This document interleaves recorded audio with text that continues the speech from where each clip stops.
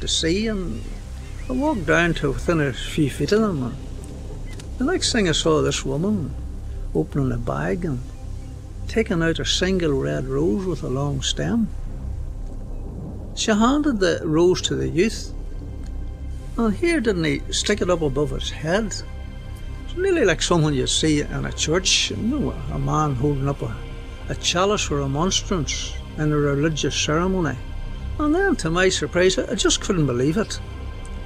The young fella just started to walk straight into the sea, holding up this red rose, until the sea was up to his armpits.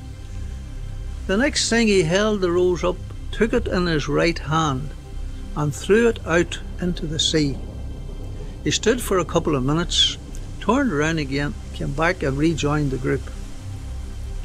And as the group turned to leave, the old man saw me and